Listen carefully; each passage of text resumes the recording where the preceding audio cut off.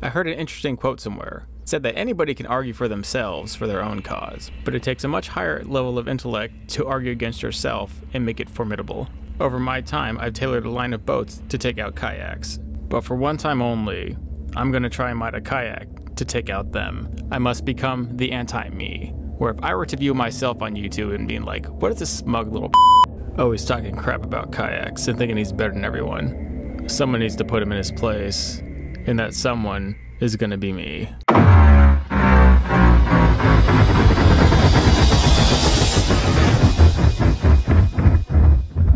I have just 2 quick reminders, and they are very important, otherwise I wouldn't waste my time even talking about them. Here they are. You know the Minn Kota Endura, the Transamount trolling motor we all grew up with and loved? What if I told you there's a drop-in mod that will break the market, change everything forever? I'm talking about something that will give this motor spot lock, nav lock heading, GPS, all of it, for way cheaper than anything else on the market. Check out the link for pre-sales below. Also, we are giving away this boat. Hope you haven't forgot, and if you have, remember to register. Go to our website, tbnation.net, click on the pop-up and enter to win, because I will be driving this thing out to somebody here in the fall. And hopefully that one person is you, but you'll never know unless you enter, you know, just saying. So what do kayaks have as far as strengths and weaknesses? So for one, they're very portable. Even the heaviest kayaks are still more portable than the average boat, and that includes other plastic boats as well. As far as propulsion goes, it can be used one of 3 ways: pedal, paddle, or electric assist. And that is a big deal in terms of going anywhere and never being stranded, ever. And while you're propelling yourself, they tend to glide much more effortlessly versus their boat counterparts. Even the larger flagship fishing kayaks, like a Hobie Pro Angler, or in this case, this Feel Free Dorado, kayaks whom people have claimed lost their way and have become essentially boats, still hold the most important parts of a kayak, which is what we just talked about, as they do not handle like boats at all.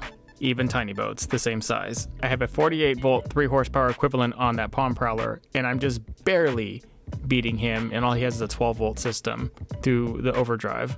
And because of their slick, easy to propel design, they can be pushed right over weed mats with a paddle, and that is pretty invaluable. That's something most boats simply cannot do. But as far as weaknesses, the kayak, it constantly gets owned in the wind. Even one like this, as capable as it is, with an electric drive, still gets owned pretty badly. It can never fully straighten out because the whole thing turns like a minivan, and that's pretty much all big kayaks that I've ever been on. To be fair, small boats get owned by the wind in general, but the kayaks, they do exceptionally bad. I mean, I've never seen anything like it, except for maybe an inflatable. And people who are modding the front with XI3s are often voiding the warranty once they drill into the hull, which is plastic and not meant for that. So part of this video will be showing you how to add spot lock to this kayak without voiding the warranty for half the price of an XI3. Yes, we will be including that in this video. Stay tuned. Did I mention I've had this kayak for over a year with the intent of modding it and just never did? Most of it was because I was stumped. I really didn't know what to do about it. There's only so many things you can do to this before you void the warranty of the hull, so I had to rethink completely how we were going to even take this project on. And the answer was simply, we don't. We just put things on top of it. A bunch of drop-in mods with no permanent mounting. I took 1/8 inch flat bar and bent it with a brake, and that is going to be the only way I secure this whole mod in the back to the kayak. We welded an aluminum box up. We kind of overbuilt it because it's going to be the main structure to hold what we were going to try to do as anchors. A system that can be flipped up and folded over on top of the kayak during travel. I had tremendous success with this modification for the Palm Prowler 10, but this one will have to be sleeker and smaller and lighter because of what it's going on. We use nylon bushings in between the plates and the beams themselves. This will allow you to tightly fasten the beams to the plates with no metal-to-metal rubbing and smooth gliding action. If you're wondering whether or not these could be made long-term with bolts and rivets to secure the entire thing, no, I've tried. So part of it has to be welded, there's no choice. Good thing is we are making light-duty anchors, so we can get away with 1/8 inch tubing. The only thing that is thicker than that are the plates themselves that hold up the tension. Now for the tricky part. How to mount this to the box itself. We overbuilt the box inside with 1/8 inch angle framing, specifically because it was going to be the force that held the entire anchor system together. The strategy is to make a plate that mounts to the box like so on a 90 degree, but then extends over the back handle, and somehow we clamp this plate to the back handle. We've now welded the anchor base to its own piece, and it is linked to 1/8 inch flat bar that we're going to then hinge on that whole system. This is how it will flip up and down and still have rigidity once it flips down, as it will secure to this 3/16 inch plate underneath. We're using 1/4-20 stainless hardware to fasten the entire thing together, and we're also honing and porting out certain parts of it for aesthetics and also for lightness. At first glance, it appears to look like the initial strategy will work. The box is just loosely welded. There has been no waterproofing or finishing. We still have to come up with a way to make it aesthetically pleasing, add rod holders on each side, and add a nice collective, like, water resistant lid on top of this, and still allow enough room inside to hold tackle plus possibly a small lithium battery if we tend to go that far and make it a multi-purpose box with different layers. I had constant thoughts on how it was I was ever going to stow and deploy these at will, and my best answer was to make a connection, a series of levers that can be controlled by the seat of the kayak, where you don't have to go back and actually do anything. You can just flip them up at will with each hand, and then somehow the entire mechanism stows and deploys unison when we flip the anchors over. We already came to the conclusion that a bar needs to be there for the initial leverage, but then all the linkage itself needs to be made and a place for it to be stowed. We start this by bending angle and kind of modifying it on the end, and these will be the spots where the linkage starts to pivot, and we conveniently have just enough room to go ahead and weld that to the back of the box. By the way, I don't recommend welding inside plastic kayaks like this, but for the sake of getting everything to line up appropriately, I went and tacked it as loosely as I could, but still holding it all together. That way I could stick it on top of a makeshift weld table like this thing and just finish it off. Slowly but surely I start to work it so it looks at least decent.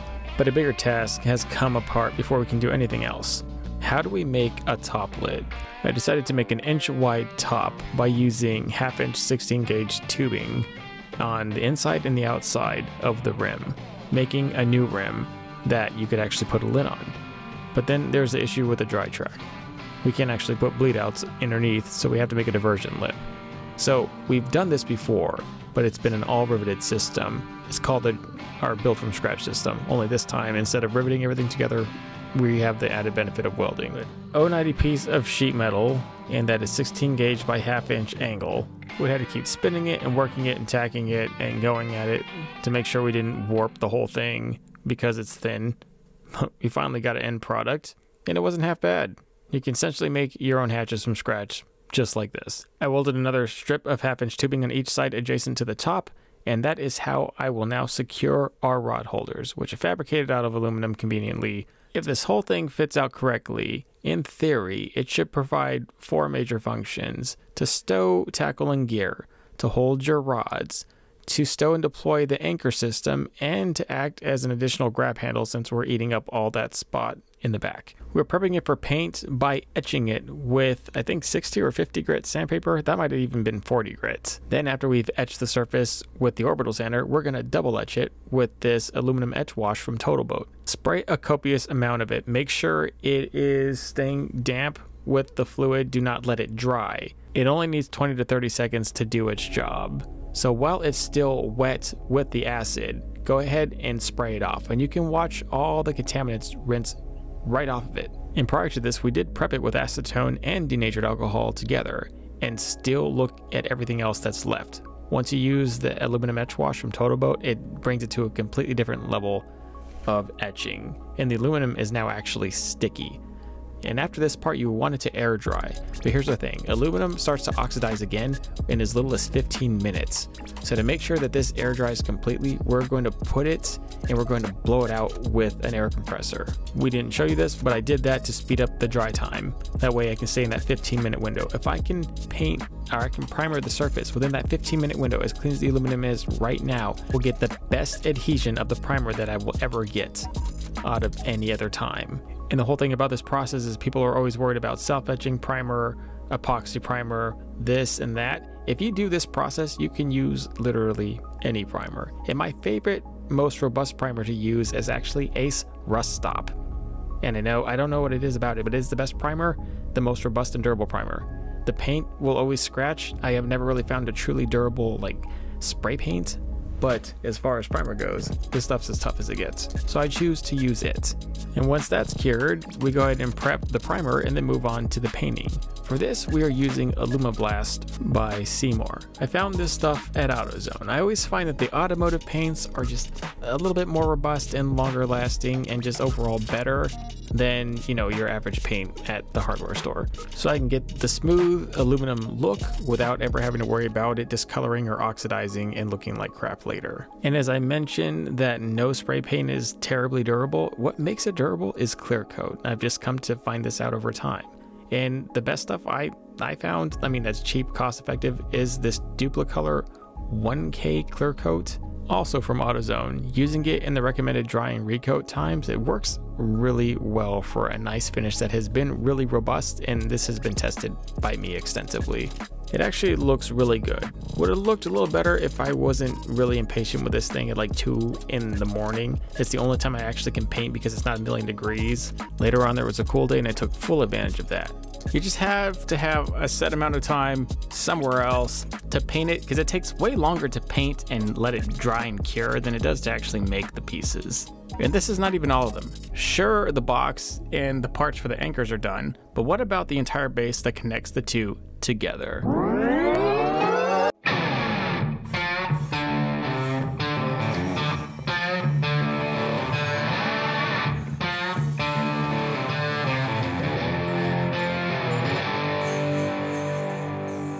The base that holds the entire chassis together so this whole thing works, like what I have in my head, is so important that without it, all I have are just some aluminum like egg crates, which I could have just went and bought cosmetic plastic ones that are just sold in the general market. And then all we have is just a bunch of glorified kayak mods.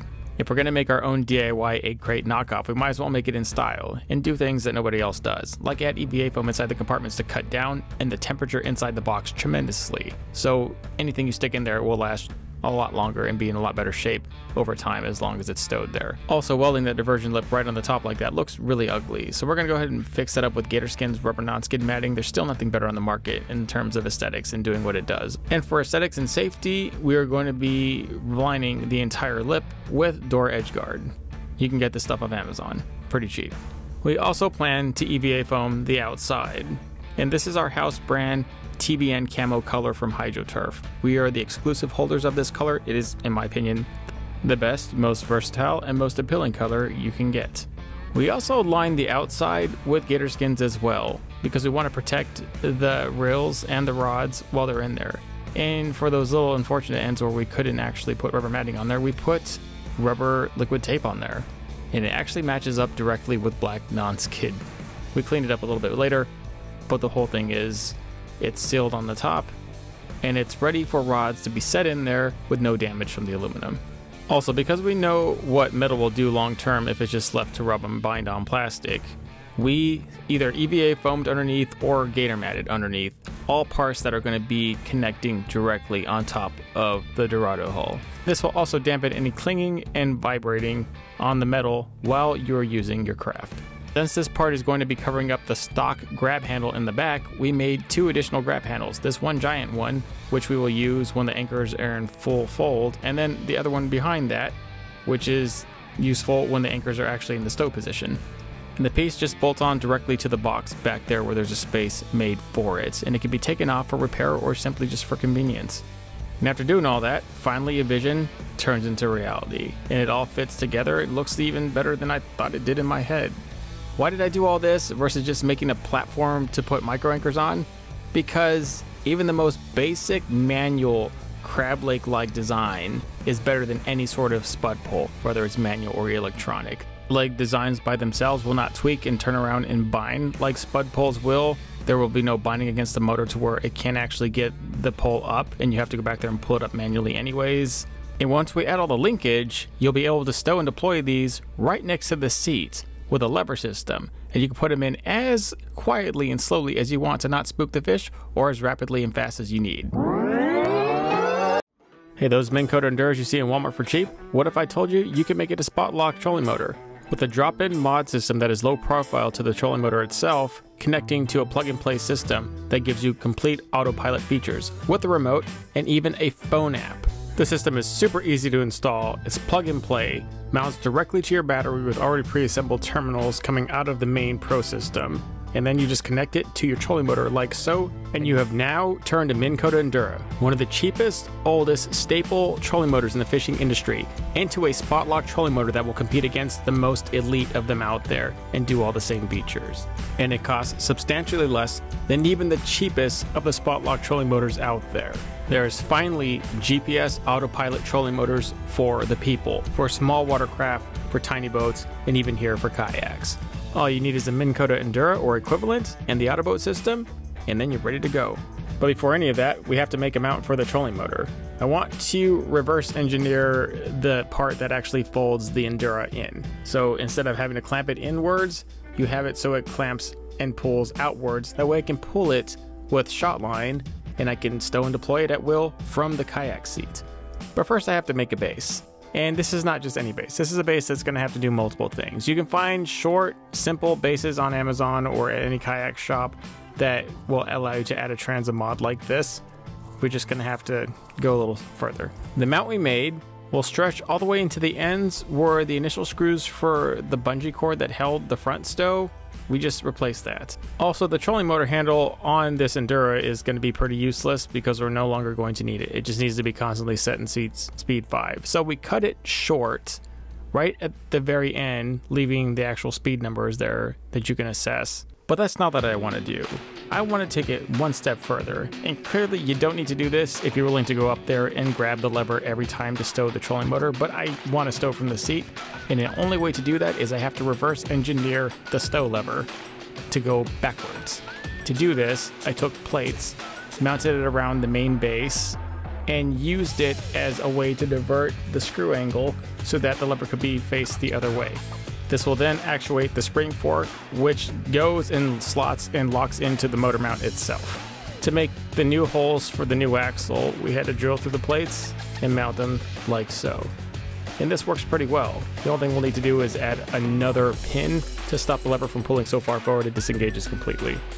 But when we pull the lever backwards now, it stows and locks back in place as we need. We'll have to cut the tongue on the top ever so slightly so that it will clear the flange right there. And then once that's done, we can actually drill a hole and mount the paracord. To direct the paracord so that it guides smooth and pulls straight every time, we're going to use a Harken pulley, well known in the kayak industry. There are several different styles of pulleys, just like this for kayaks, made specifically for pull cords like the one we're about to rig.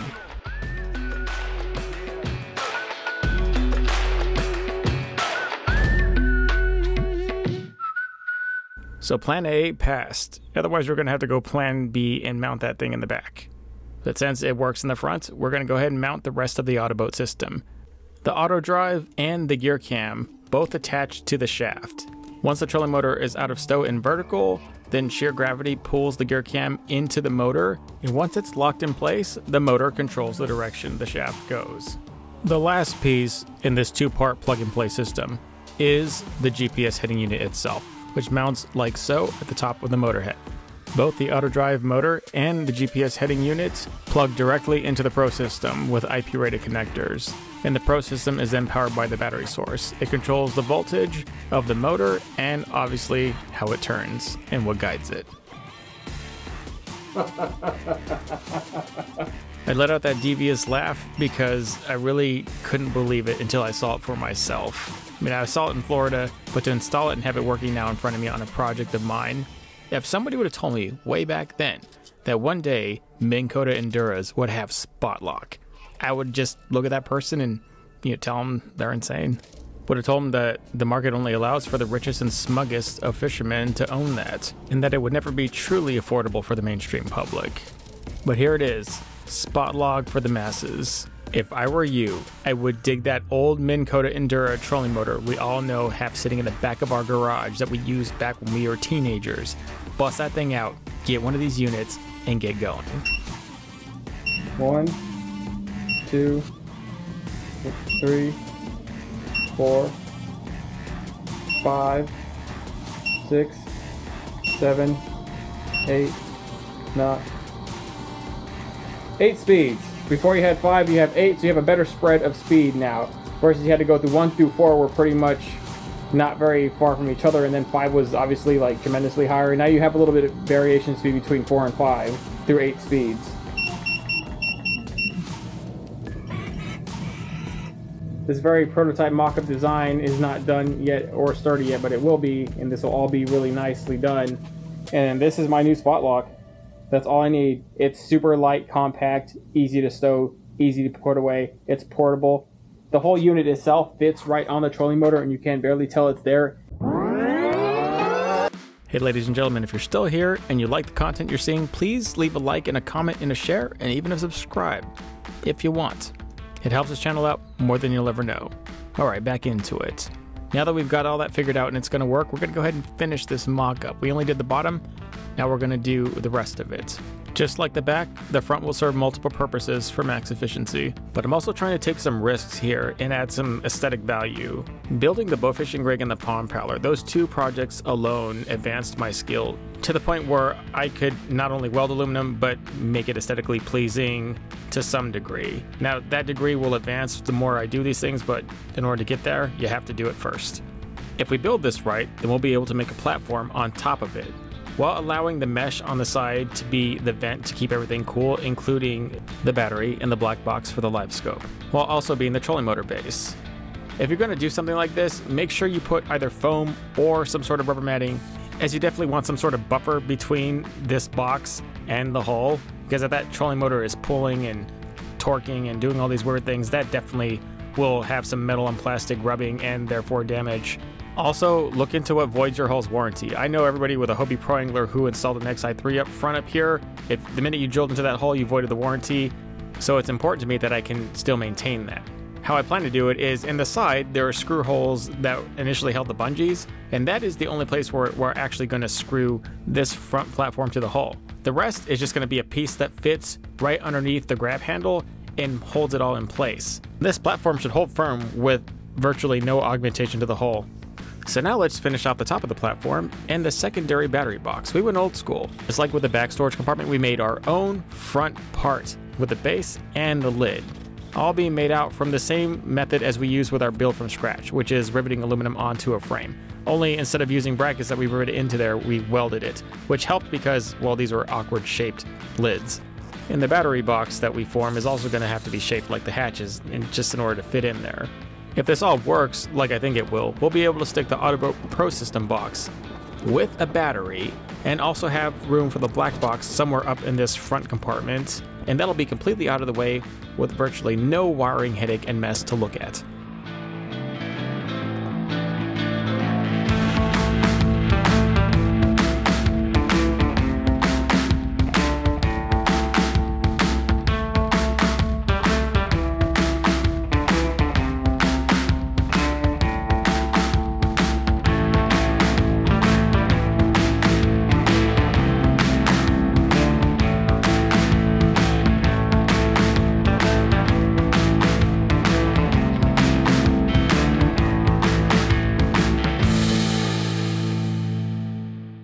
This is working well. This will fit the battery and all the other things we talked about earlier. And we're doing all that essentially so we can run an advanced fish finder system and a graph system, but we haven't even developed those things yet. And didn't want to do them yet until the bottom end was taken care of. But now that it is, let's make the graph mount. Let's make a mount capable of holding dual graphs, and it's going to fit right there in that little symmetrically rectangular spot, which I think is meant for a fish finder. I mean, they have fish finder leads inside the main front compartment of the Dorado, so I'm guessing it's supposed to just be there. We just make a spot there, and we attach it right directly into the molding itself, which is pretty thick and robust.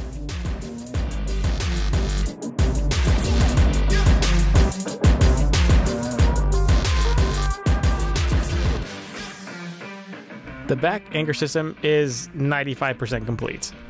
Everything works. The lever system works as advertised. We won't know how well it will actually do until it's on the water, but I have a very good feeling about them.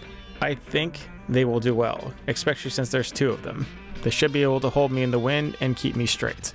It would have been a lot better if I had flared them out, but if I had flared them out, then I would have to add a linear actuator to them. There would be no way I could use a manual lever system like the one I developed here. I also made the front buffer plate for the clamp-on of the transom trolling motor with Kusa board.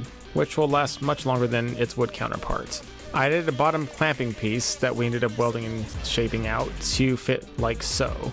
The tackle storage is large enough to hold several tackle boxes, plus gear bags and food and anything else you might need. So it's kind of an overcompensatingly large box because there's nothing else anywhere to store stuff. I actually had other ideas. I really wanted to go super aggressive with the storage back here and make something even bigger than this, but I had to stop myself because I don't even know if this will all work. It's all gonna come in time. Putting that trolling motor up there frees up the middle core, and that allows me to make a live scope turret, and a really nice one that just drops right in there flush and gives me all the benefits of this graph. I think this, in conjunction with everything else, will make this kayak exceptional. There's just one problem. I'm not quite sure how I'm gonna pull it off. I was actually banking on this, so the fact that this clamp on right here with the stock setup doesn't actually fit through the port is devastating. So either I figure out a new way to make this work, or I just made that fancy double graph mount for nothing. The Dorado also came with a retractable transducer mount, but it's just not going to be able to work with the UHD transducer for the Garmin. So I'll probably likely only run one graph, but it still has to be ran right with Panoptix. So with that, I set to make a base to replace the spot where the overdrive is. And that's another reason I bought this kayak, because it was a completely square opening, and what you can do with a square opening is a lot more than what you can do with, say, a Hobie Mirage Drive opening or any of the other really seriously augmented ones that are unmoddable. This kayak is extremely moddable. Without this kayak's base mods, without its symmetry, without a lot of the openness that it had, I would never be able to pull any of this off. Making a cap alone gives me the option to not have to run the overdrive in there, but it also gives me the better option to run a turret right through it. We just have to make a turret shaft that will fit through that opening. The only option I can think of is to offset where the mount goes. The LBS34 transducer comes with multiple options for mounting it, one of which we will modify flat to fit against that plate. And in doing so, the transducer mount will actually fit more in line with the shaft itself than the other stock setup we were trying to run. If this doesn't work, then that cap will just end up having to stay a cap. But if it does work, then there is now a very serious option on the table to make the cleanest live scope turret for a kayak ever. Now for this seemingly trickier but really not that hard part of lining it all up so when we drill the hole, it actually lines up with the turret and we don't make it go sideways. We're using 1/8 inch thick Schedule 40 6061 aluminum pipe. And the piping has different sizing versus tubing, and they don't necessarily fit perfectly into each other. But the ability to add metal to the parent pipe through welding, we can actually get a precision fit of the piping sliding into each other, and we can end up with something like this. We welded larger external tubing to the plate to house the parent shaft, with enough travel downward to deploy the transducer, just enough underneath the kayak to clear a full 360 motion. This mod saved the entire idea of adding live scope to this kayak to begin with. I've caught a lot of heat so far for taking on this project. The more I posted about it, the more pushback I've gotten, both from the kayak community and the regular boat community. They ask me why I don't just buy a John boat or a bass boat, as if I don't already have 10 of those. They say I've gone too far with this, that this is a floating death trap, that it'll immediately sink or tip over, and I'll lose everything. Under normal circumstances, collective feedback like that, when it's so heavily set against you, is something you should consider. The only time that you can neglect feedback like that is when you can see things nobody else can. Perhaps the reason for confusion is they're not asking the right question. Market trends and influencers have cultivated a disparity between what people find valuable and what people think is cheap. I'm here to tell you that all of it is a state of mind, and do not let that state be dictated by any influencer, even me. This is the age of independent media. In many ways, we're going to be able to think the freest we've ever thought in the entire time this whole industry has been going on. You can choose for yourself what's relevant. You can choose for yourself what to pursue. That's just like speed 1. The thing is flying. Okay, that was speed 2, but speed 1 is still freaking going pretty fast. All right, let's see what it can do.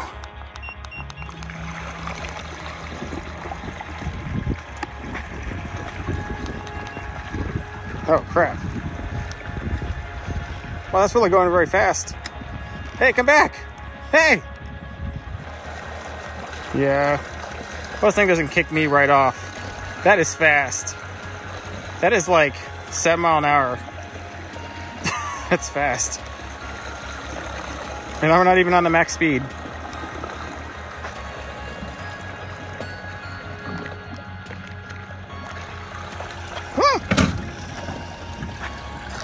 That was sweet.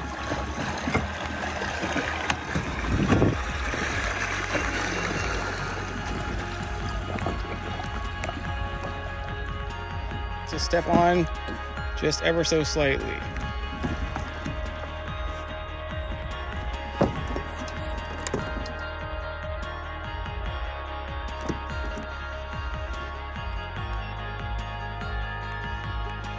Oh, I can get used to this. This is legit. Yeah, this is all right. It doesn't handle as well up front as it does like right here in the middle. I bet you probably if we had dropped a mod here to do it in the middle, but it'd just be too hard to clear the weeds if it got caught up in a lot of other things. That's why I didn't actually drop it through the middle. Could it have gone through the middle? Yeah, but I don't know. The top and the front, you have ultimate control of where the wind points you when you have spot lock. So that's part of the reason I did it. Another reason I really wanted to push the Endura is because look, see my platform here? There's no major space taken up by the trolling motor. Say for a Motor Guide X3 or a power drive or any of those things, it would take up a lot of space and they require a mounting bracket, quick release brackets and all these other things. And I don't need any of that crap. I just need to make it front transit mount. It takes up no space. That's the least space a trolling motor can take up is the transit mount trolling motor. And I'm steering it currently just with this. So you have dual steering here on the kayak. So I don't have to really rely on the electronic steer unless I really need to just use it. But I mean, I'm fine just steering it like this. I really am a big fan of the Dorado steering. Now I'm tired of steering. So I'm just gonna let this thing do it all by itself. Right now, the trolling motor is in complete autopilot with the nav block hitting feature. So I want it to go over here. We got a pretty good, this is like my favorite little zone here, out in this little cove. I'm gonna go ahead and hit spot lock. There it is.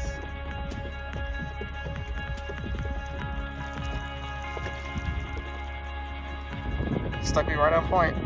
It turned me around a complete 360 to put me back on the point where we locked it. We've been holding here pretty steady.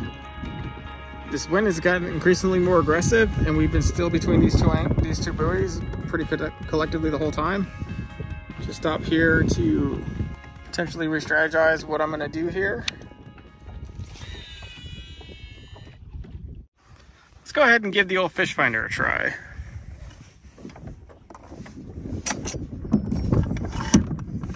There, transducers deployed.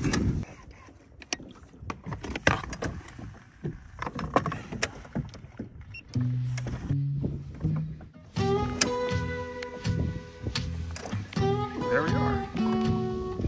Fishing. Oh, fish there. Where are they? Right here? Is that right underneath me? I'm gonna have to drop. Ah, you stupid fish. Come on. It's a bunch of little pecker bluegill, and then there's a few big bass swirling the area. I can't tell which one is which. You know, this is actually really relaxing. I always just max out the whole rig to fish the best I can. I don't really give a crap about a seat, but man, this gravity seat, it's making my morning a lot better. Yeah, just out here, just dragging a worm. There's fish that randomly come in and out of the Panoptics. They are definitely here.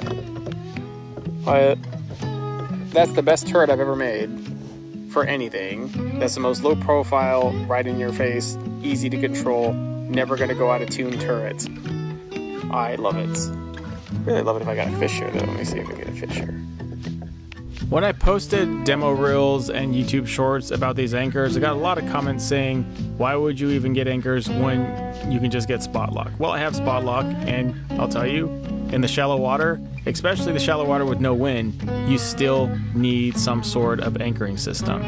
And the crab leg-like anchors are the best system. They're better than any sort of spud pole design, even the micro anchors, which are an electronic spud pole design. Yeah, those are nice. They probably would have done all right for this kayak. It's not very heavy, but I just have a bad taste in my mouth from spud pole designs just failing and then having to reach back there and pull them out of the electronic motor anyways because they spine and get stuck and twist. It doesn't really happen with a crab leg design, especially when it's not relying on electricity or a motor to actuate. So I can just dig those in and press on those levers to dig the anchors in farther, and I'll stay there. No matter how much the wind tries to push or drift me, I'll stay fairly straight. Hey guys, thank you so much for hanging out here to the end of the video and going us through as we built this thing and made it come to life. Had a blast in this thing, but I'm ready for the next thing we're gonna do, and what is that? This. Although it's already built up. Yeah, this is a production mini bass boat. This is a production yak killer. This, ladies and gentlemen, meet the light skiff, made by Milia Boats, and this is the same length and roughly the same size, obviously a little wider as this. And it's about the same cost, but what's the difference? This is a kayak, and this is a legit production rotomolded plastic bass boat with tons of storage and all the bells and whistles of things that I personally would include inside a build to make this boat relevant. It's already done, produced, and ready for you to buy. Start from front to back, all the features that it has. One, you have dry stows. You have 3 of these that you can put your belongings in or immediate tackle in, whatever you're using. Another one there for each side, 3 total. Rod holders, cup holders molded right into the hull. T-tracks also installed into the hull. And then your first storage, which is pretty generous. And here, if this was me, I would use this for my primary tackle plus day box stuff that I would use. I'd be right up here in the front fishing anyways. To compound on that, it's got 2 very generous stow lockers here. See this? I got all my gear in here. You got a cooler, you got a life jacket, extra tackle bag, and that's just for me. For the co-angler, it's got his own one. This holds quite a bit. Okay, and in here, they stuck the scupper plugs. What are the scupper plugs for? Because this is a self-bailing deck. If we look in here, you notice this is a water diversion lip.